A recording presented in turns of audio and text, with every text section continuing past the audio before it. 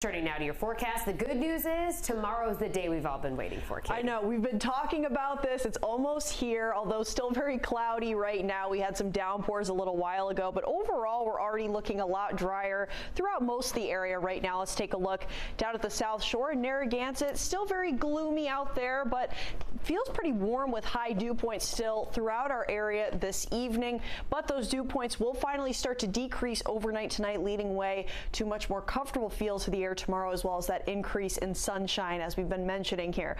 Live radar, those showers that were moving through earlier with embedded thunderstorms bring some downpours to parts of northern and central Rhode Island, as well as southern southeastern Massachusetts. These are now moving farther east out towards the Cape. As they move offshore here, associated with a cold front, will be looking a lot drier across the entirety of the area as we head towards the overnight. Your temperatures right now, we're at 76 in Providence down towards the coast, 73 in Newport, a little bit cooler now than when we were seeing a couple of hours ago due to this rain and cold front moving through out towards Taunton. Right now we're also at 73 degrees, but those dew points still elevated at this hour in the upper 60s, low 70s. But as I mentioned, we'll finally be seeing some relief as we head towards the overnight with much lower dew points as we head towards Friday. So again, any lingering showers will end overnight tonight. Not looking at any patchy fog either. We will see a gradual clearing as we lead way towards a much sunnier start to your Friday, and that trend will continue on right on through the weekend. Very comfortable temperatures, as well as those dew points over the next couple days. Let's take a look at your muggy meter here. Friday and Saturday, a lot more comfortable as those dew points decrease significantly here, back down in the low 60s, upper 50s.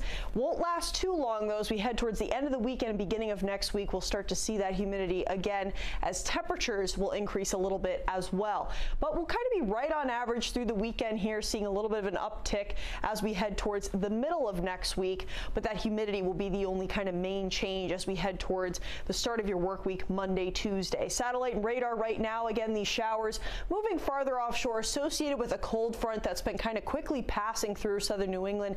As this continues to move out of our area, it'll take all the showers as well as clouds with it, leading way to that gradual clearing as we head towards the overnight. So let's take a look here as we continue on.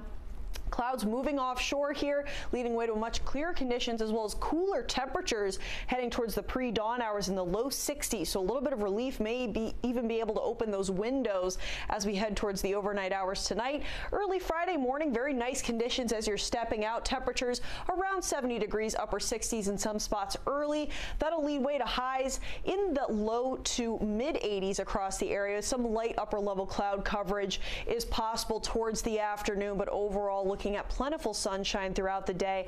Great day tomorrow, and again, that'll kick off that trend for nice weather really throughout the next several days. Friday evening will start to cool back down with those temperatures in the low 70s and upper 60s. So again, your Friday morning, it'll be cooler to start with those lower dew points. Again, seeing those overnight lows in the low 60s.